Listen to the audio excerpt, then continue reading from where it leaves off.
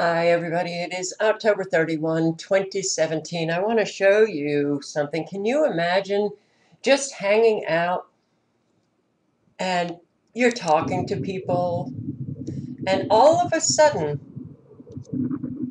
there is this beam of light, and boom, wow. And then a mild earthquake occurs out of nowhere. Out of nowhere. You don't see any bomb falling. You just see this beam of light. Here we go.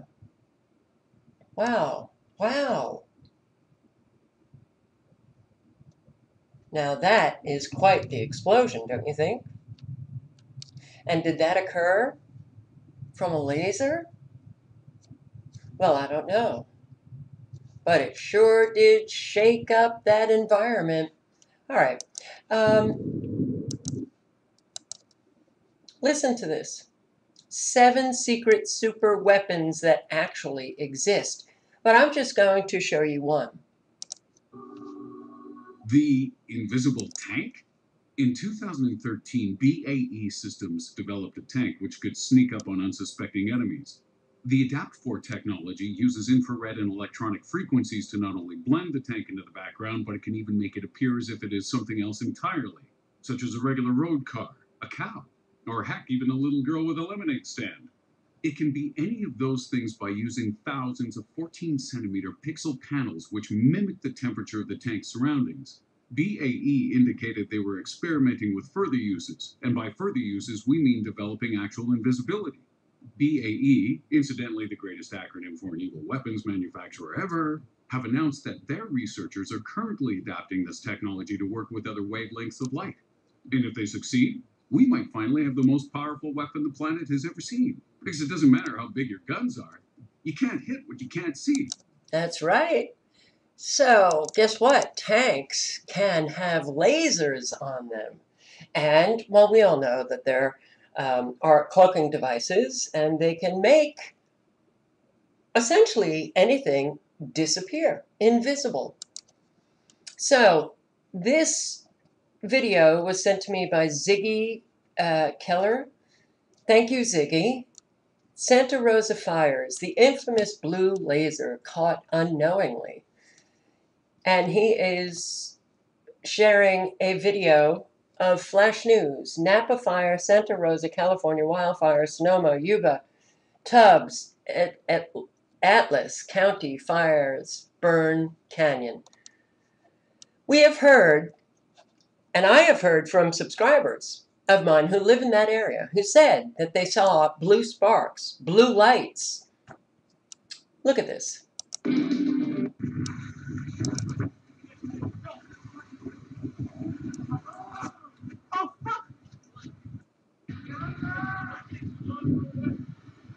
Yeah, there's hella fucking cars over there, dude.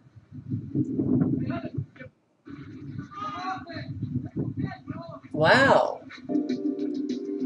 That was pretty clear, huh?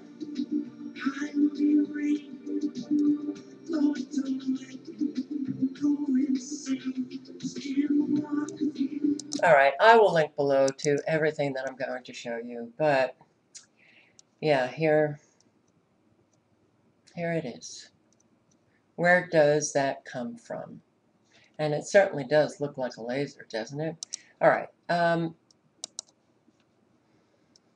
I've received comments from subscribers and messages asking me if I heard this interview with Dane Wigington on Cabin Talks channel. This is Claudia interviewing Dane about geoengineering, but they also talk about these California fires.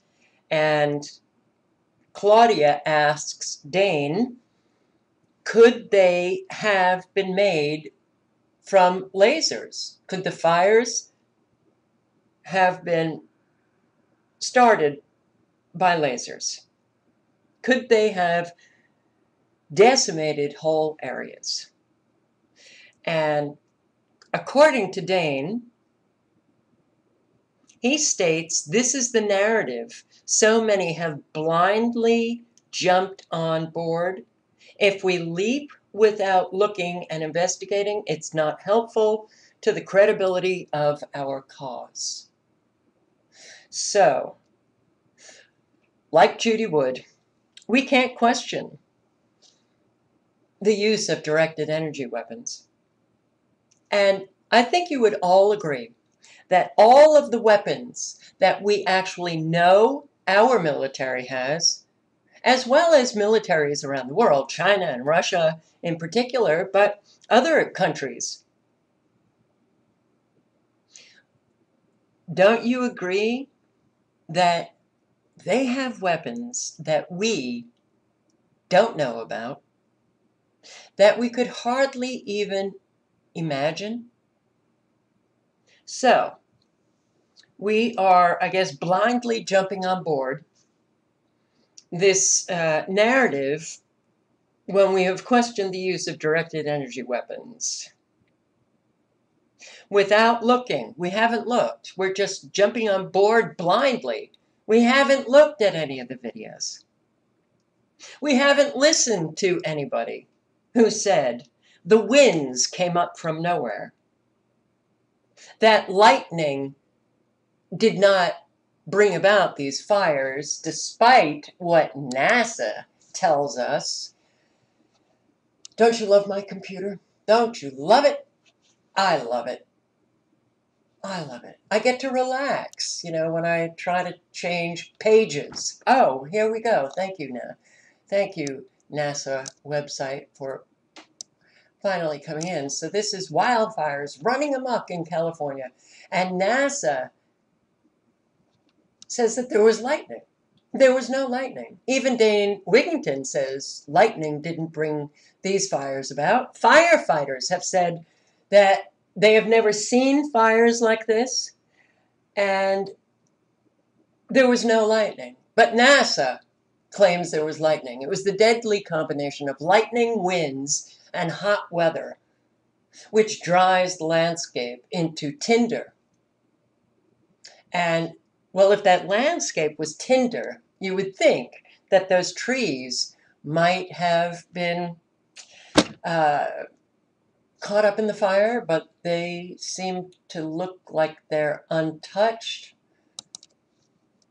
The trees, Dane, in the first half of this, he's talking about the geoengineering, and he's talking also about the trees that are being killed off from the geoengineering from the bottom up due to all of the chemicals and the heavy metals, the UV rays that are so intense now because our ozone layer is collapsing due to the geoengineering, but also our military flying its supersonic jets in the ozone layer.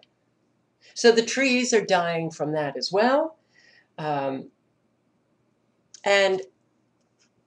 he talks of how the trees are just rather incendiary. They are an incendiary mess because the leaves and the trees have collected all of the incendiary metallics, the heavy metals, aluminum in particular.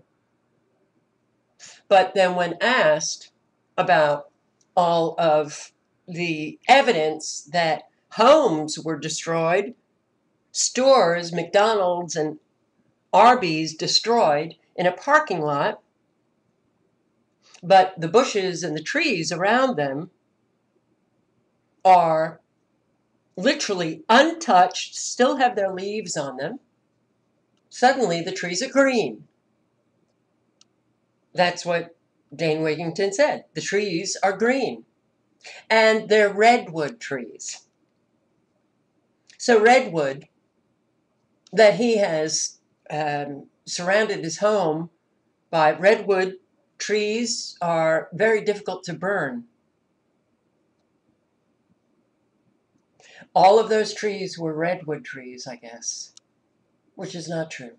But he also says that depending on the direction of the wind will really depend on where the fire is going. So the parking lot And I have it in my other videos, the parking lots that you see with all of those trees surrounding the mall, surrounding the McDonald's and Arby's and another structure that burned to the ground, but none of the trees. Somehow that the winds just navigated the fires like in between the trees, in between the bushes to get to that structure. I really don't understand this, and I'm not even going to speculate on what the hell is going on. But to say that we are discrediting the movement because there is, excuse me, because of the verifiable evidence that exists, because we have conclusive evidence that climate engineering set the stage for these fires, might have even fueled the winds. I guess what he's saying is, why bring up something that you can't find evidence for? And he, as he has said previously, that by bringing up what he claims there's no evidence for, we will push back those climate scientists, and they won't want to join the movement. We have to have a credible movement. So questioning whether or not directed energy weapons were used somehow discredits the anti-geoengineering movement.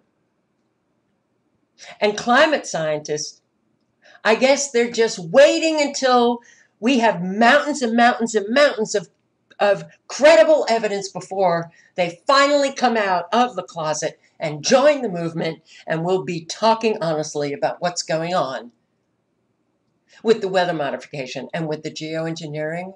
Really? Well, isn't it too bad that these climate scientists are so easily influenced by what YouTubers are saying? Wow. That they don't have a mind for themselves, and they can't just come out and start speaking about what's happening. No, we're pushing them back because we question something that is not related to the geoengineering. Even he says, which is really phenomenal, because in virtually every video that I have listened to where people are questioning the use of directed energy weapons and the possibility of lasers starting these fires,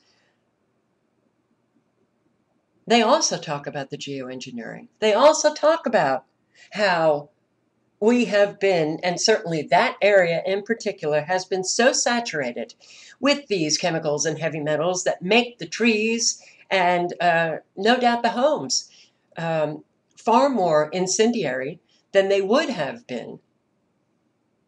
Everybody mentions that. But he states we conclusively can say that climate engineering set the stage, might have even fueled the winds, and he hopes that people will, I guess, stop talking about directed energy weapons, and he encourages people to consider these factors: the spraying of chemicals and heavy metals, making the trees more incendiary, the UV rays, which are much stronger, more intense now due to our collapsing ozone, the electrical conductivity of the atmosphere from all of the metallic particles. Who's not considering all of that? It's maddening. It's almost as if you can't hold in your mind different aspects of an event different things that occur in one event.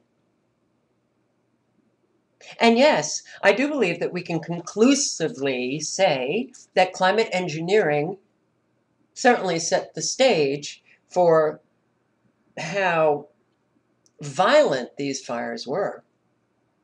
But that does not mean to say that we can't also recognize all of the other, or not other, but the anomalies, and consider what people are saying who live there, that the winds came out of nowhere, that they saw blue light, that they saw these blue sparks. And no, I'm sorry.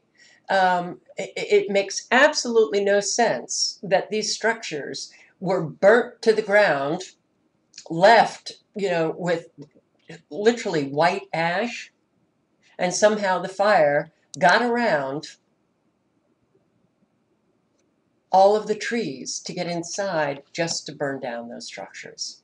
But I will link below to all of these videos. Raytheon's high power microwave weapon.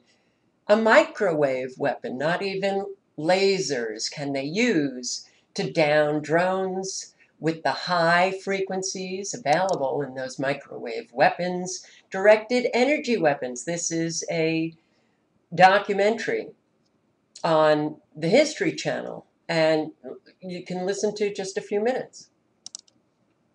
But lasers won't be just ground-based. They may also be fired at us from the sky. Okay. Actually, listen to just a couple of seconds. You can watch it by clicking on the link below. So I was really amazed at listening to Dane say that, and he's talking about laser weapons. He says of directed energy weapons, Claudia asking him questions. First, very powerful laser beams exist for testing purposes. Testing purposes. And he goes on to say, and a trillion-plus watt beam has been produced, but it comes from a ground-based facility, a beam 2 millimeters wide and produced for 1/1000th of a second. And then he says, you can't put any platform in the air that can produce anything like that. Is that the only beam? Really? Is that the only beam, laser beam, that they have? Of course it isn't. And perhaps because, you say these things, people hear it, very powerful laser beams exist for testing purposes, and you hear somebody who's articulate, and people believe it because they haven't done any research. But how somebody like Dane Wigington can say this, it's beyond me. And say that a trillion-plus watt beam has been produced that is at a ground-based facility, meaning that there's no airborne beam, no airborne lasers. But he says that it's a beam 2 millimeters wide, produced for only 1/1000th of a second. And that's it. That's all he says. Well, people who have not done any research will listen to that and say, oh, okay, well, I guess lasers weren't involved. And unfortunately, Claudia says, right, great, and then moves on.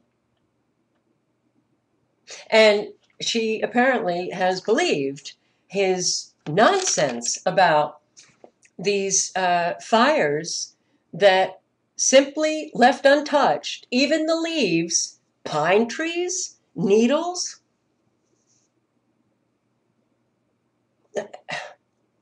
Yeah, they're green. So that's why they didn't burn. But the structure, it's the same kind of illogic of Judy Wood. You know, there are so many different directed energy weapons that it's really,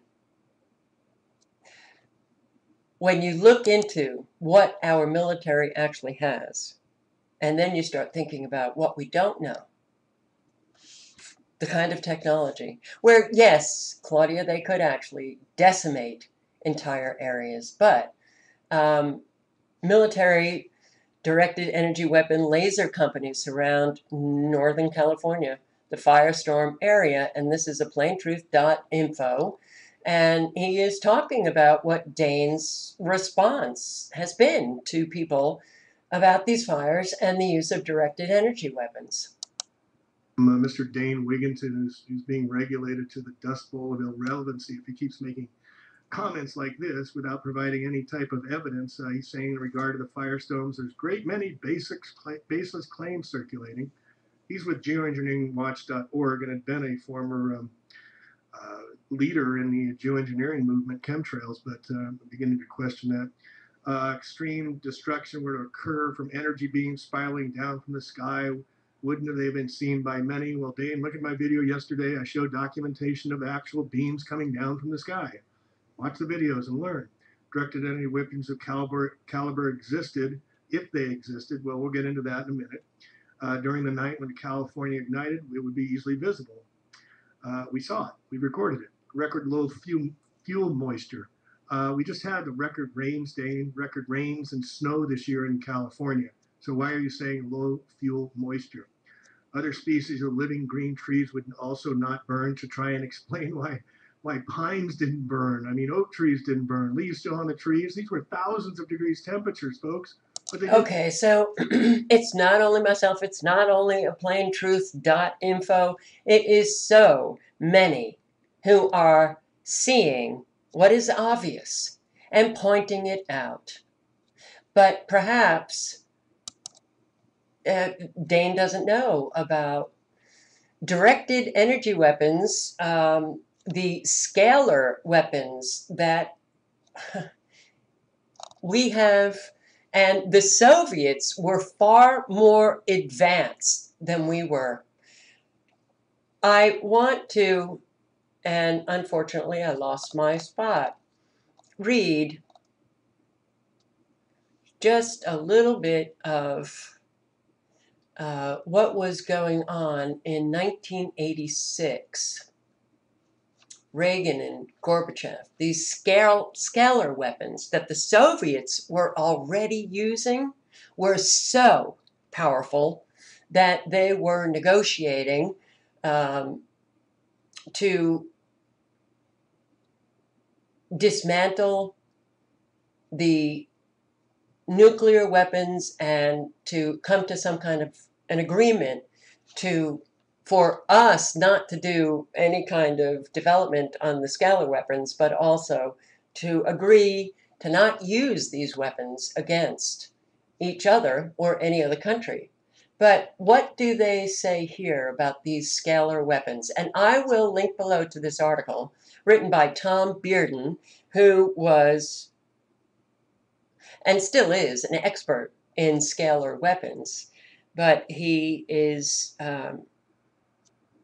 oh, Jesus, I can't remember his title. He is a retired lieutenant colonel, the U.S. Army, research scientist, scalar expert.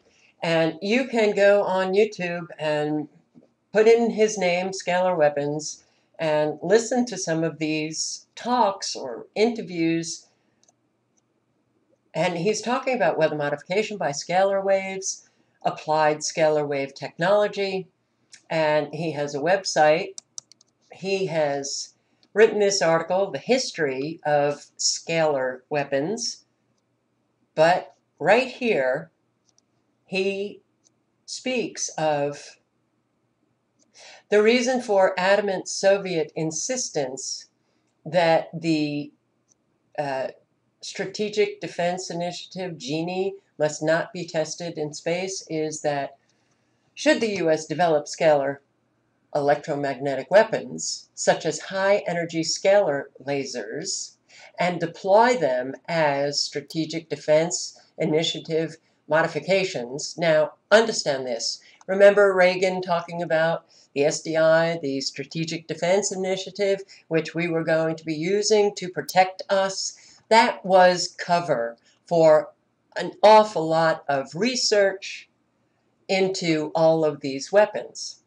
But Tom Bearden points out that the Russians were already using scalar weapons, and should the U.S. develop scalar electromagnetic weapons, such as high-energy scalar lasers, and deploy them, the power would be enormously increased. With 1 or 2 shots, such a laser could devastate a whole republic of the USSR. So, again, I have to say that this interview with Dane and Claudia, I don't think that they have done the research well enough to even speak on the subject. Listen to what Elana Freeland has to say. I received, I was privy to one email in which someone, in fact, I think it was Matt Landman, who is the creator of the very good film Frankenskies. Matt sent me a complex of articles in an email, so I tracked them down. And then another friend sent me what his sister had said about the fire, because she was there and she was able to give an eyewitness account with her perceptions. And when I put the two of those things together, I had a full-blown picture of a directed energy weapon being used. You can use laser from high in the sky, up in above Earth in the near Earth orbit. You can use geostationary. You can use those that are orbiting, but a satellite can easily start a fire from space right down to a very small area, and you would of course control the area with a laptop and algorithms, codes, etc. So what I determined was, because of just a few words of the woman's eyewitness account, and she talked about the wind, and I then remembered reading the book about the towers. Where did the towers go? By Judy. Is it Wood? Judy. Dr. Yes, Judy. Dr. Judy Wood. Yep. I remember in the accounts there of many New Yorkers, many of them talking about the quality of the wind. It was not just the speed of the wind. That seemed incidental. It was a certain quality that was described as supernatural, was described as frightening, terrifying, and that to me. I need to stop right here and recall what a subscriber left in a comment below, who lives in that area. She was on the street and suddenly a wind came up and literally, I think, carried her like 4 feet and nearly knocked her down. She said it came out of nowhere. Me is the hallmark of scalar weaponry. Okay, so I will link below to everything. You can listen to this interview. It's very interesting, but I do want to bring your attention to the history of these scalar weapons, and I'm going to do a video on this article that Tom Bearden wrote, a video devoted to it. But here he's talking about The Challenger. Remember, in 1986, the Challenger blew up? Well, the Soviets had learned how to produce these scalar weapons to melt metal. And, well, the metal was melted on the Challenger. And he goes through all of what took place that day. And he also talks about how these small birds, they have brains that are very sensitive to these high frequencies due to their small diameter wavelength as a scalar electromagnetic receiver. They found that there were no birds the day the Challenger was to be launched. And then later, birds dropped from the sky, all different kinds of birds. But what does he say here? He said there were substantial winds and air turbulence over the launch site. It increased the stress on the Challenger. These scalar waves can produce winds that they just would not be there if they were not using some kind of scalar weaponry. So,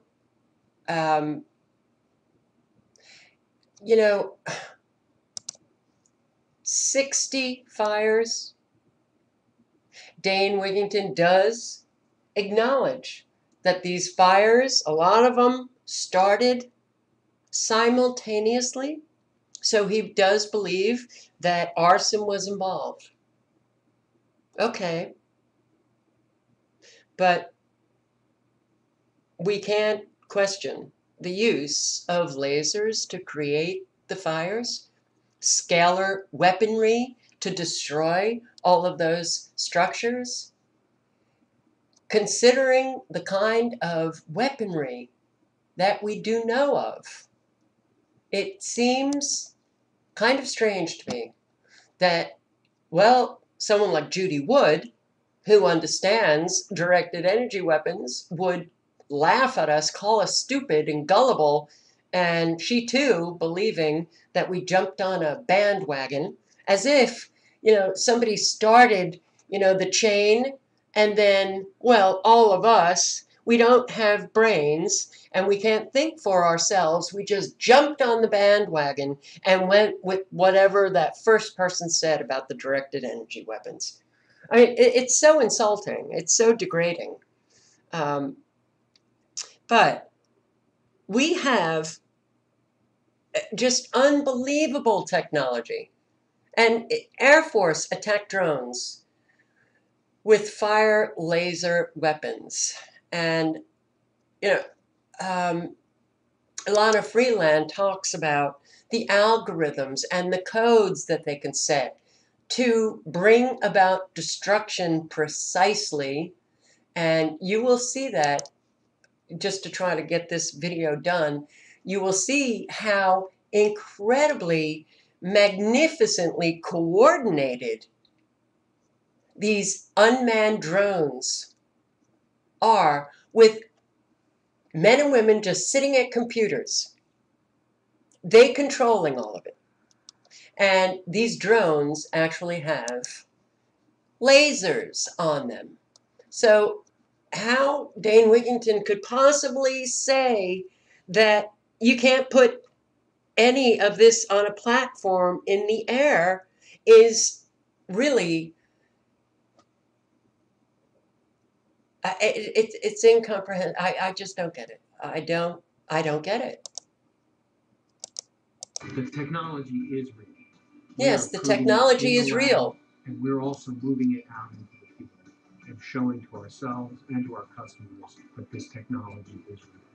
You have speed of light delivery. You push a button, the laser's at the target immediately. You don't have a fly out time. The munition is a precision beam of light that we point at the target, and we have a virtually unending supply. With our systems, you never run out of power. You can keep shooting as long as the adversary keeps throwing targets at you. There is a lot of mission space where the covert capability of the laser is also beneficial, because you can cause an effect without there being any visible sign of what caused that effect. No visible sign. Well, it's hard to get.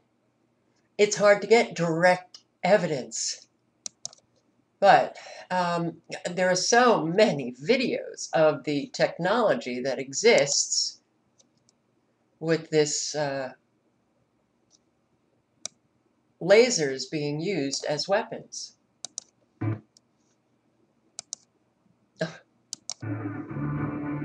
Operationally, it works just like a laser pointer. There's a chamber inside with special materials that release photons. If you're looking at a boat coming in over the water, you can target exactly the engine and take out exactly the engine and not necessarily damage anything else. So, and that type of precision weapon work is something that you don't really get with conventional weapons because there tends to be more collateral damage. So you can use these weapons and you can target something precisely, destroy it, and nothing else. Nothing else, like trees. Airborne laser. Airborne lasers. And I will link below to all of these. U.S. Navy laser test takes down drone. And lasers can be invisible. And there are so many different airborne uses of these or delivery systems of these lasers. So I just want you to see one more. Here is 8 insane future military laser weapons. And it's not future. They have them.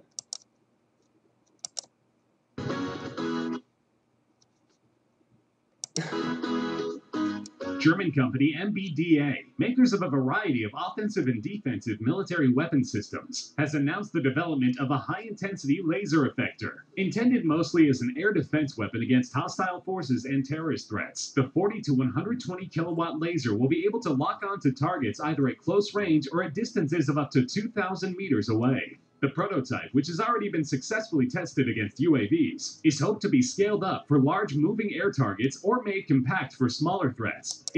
Now, as you watch these videos, notice that when the laser hits its target, it bursts into flames.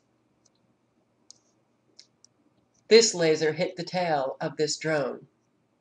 You don't hear it, but you just see the tail of the plane burst into flames.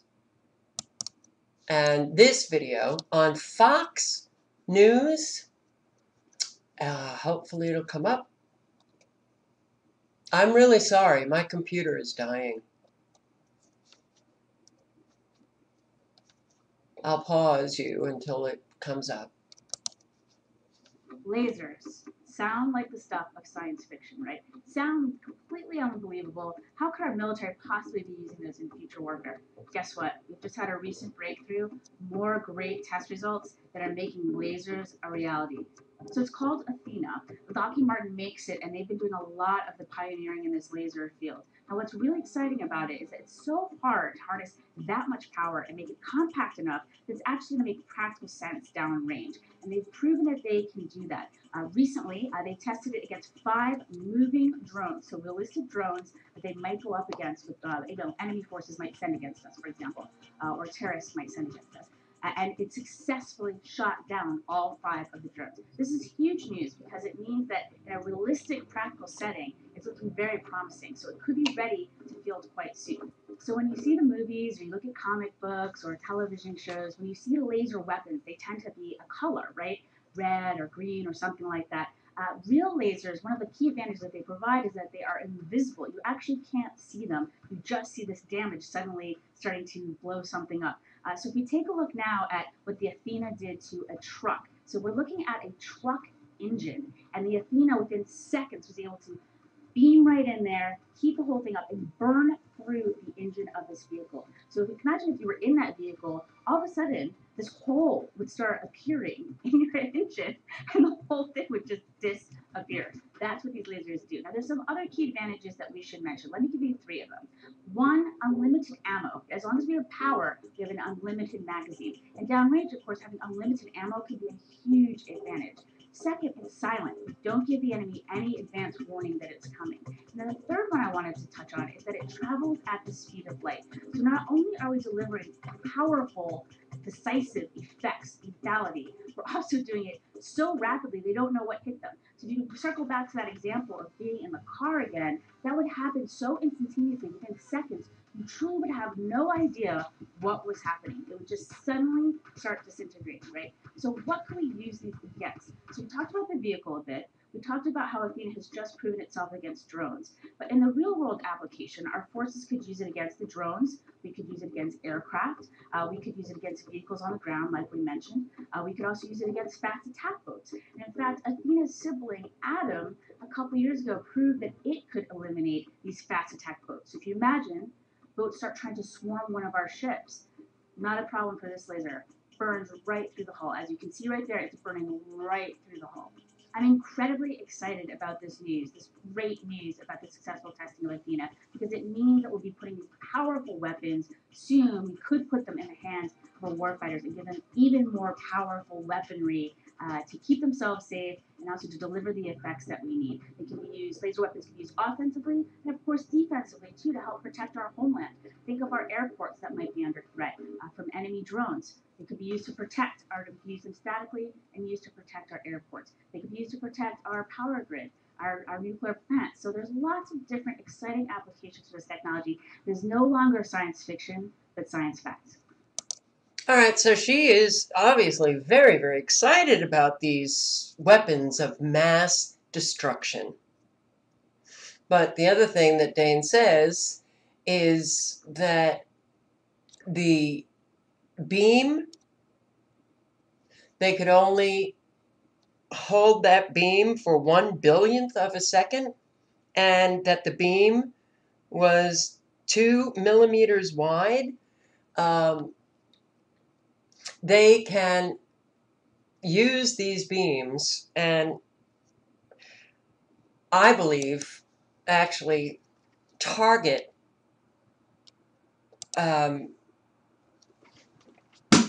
target a victim, like a mile away. I'm sorry, but Elana Freeland says that satellites can shoot lasers. So I don't know how to respond to these claims that are baseless. And they're claiming that we're making baseless claims, discrediting the movement, when we're not doing that. And unfortunately, the claims of Dane Wigington and Judy Wood many of their claims are baseless. And they seem to be discrediting themselves by making these baseless claims. I want you to check this out. There was somebody on it long before these California fires. June 20, 2017. Directed energy weapons, the Portugal fires and the Gatlinburg fires. And I'm just going to play a few minutes of this, but listen to what he has to say. And he's saying pretty much what we have been saying about the California fires. Were there redwood trees in Portugal? Were there redwood trees in Gatlinburg?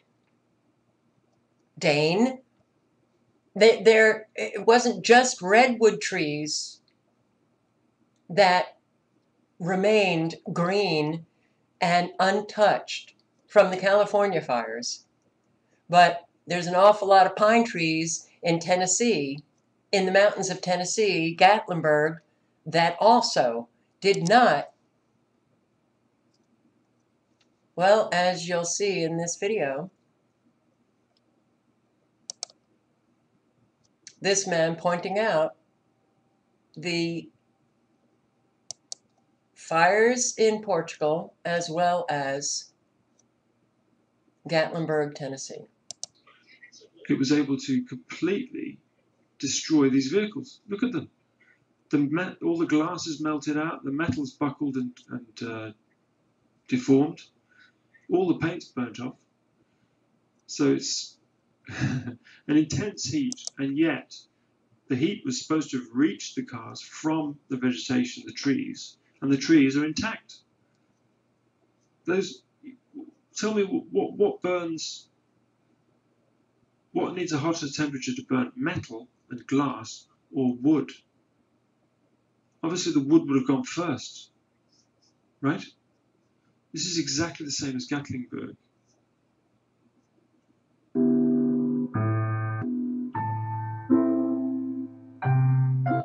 Look at those saplings down there. They didn't burn. And yet, look at the vehicles, the cars are completely almost melted, the metal. And yet these little twigs and stuff, they didn't burn. And yet the fire was supposed to have reached the cars from the trees. Look at this car, it's melted into the road. Even the tarmac and the road is melted, given way. And yet the trees have still got bark on them, look. Now this is a directed energy weapon. Focused heat. Right? But the engine's completely exposed, it's destroyed the car, and yet these little thin spindly branches all perfectly intact. That's right. Completely been destroyed, completely. This looks like sort of cement or but anyway, they're completely destroyed. You'd think they'd be black, but who knows, maybe for some freaky reason they got white ash all over them. Yeah, the trees have still got leaves on them and little branches and twigs. What I'm saying is that the heat originated here and then slightly singed the surrounding area. It did not reach the houses from the surrounding area, because the surrounding area would have had to be completely incinerated. And then they're untouched, as he says, highly selective. Destroyed the skylight, sparing the chairs themselves, but destroying the... Look at this tree here. This should have had its leaves and little branches burnt off, and yet it's intact, and yet the ground, what's he saying? Wheelhouse. Dollywood remains unscathed, while community the chairs themselves, but destroying the wheelhouse. The fire almost destroyed the skylight, sparing the chairs themselves, but destroying the wheelhouse. Destroyed the wheelhouse. Another house completely destroyed, just like in 9/11. It works selectively on whatever material they dial it to affect. It's infrasound, you know, it's a frequency thing. Trees, they were probably burnt by the heat radiating off the focus of the directed energy beam, which was the building here, was completely flattened, destroyed. Dollywood remained. Okay, so I will link below to everything. I think that,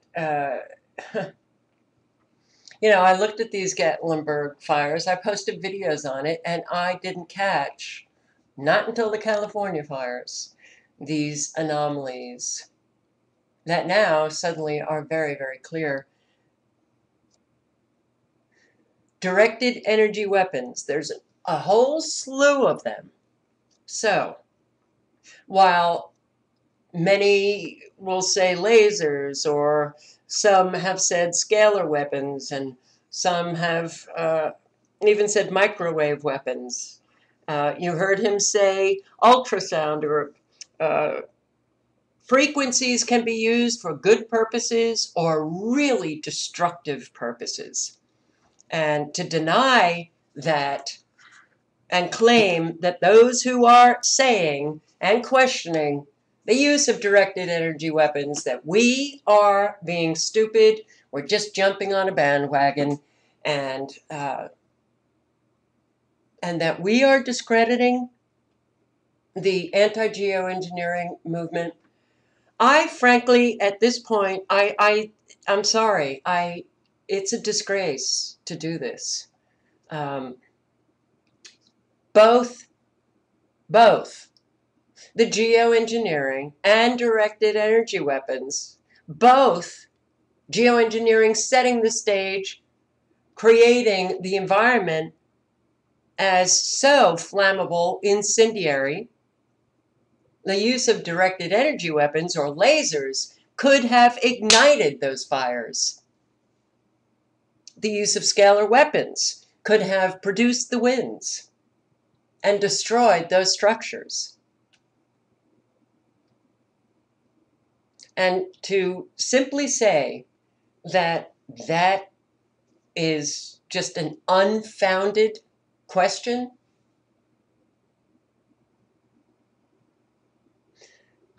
is really remarkable. I don't get it. I don't understand it.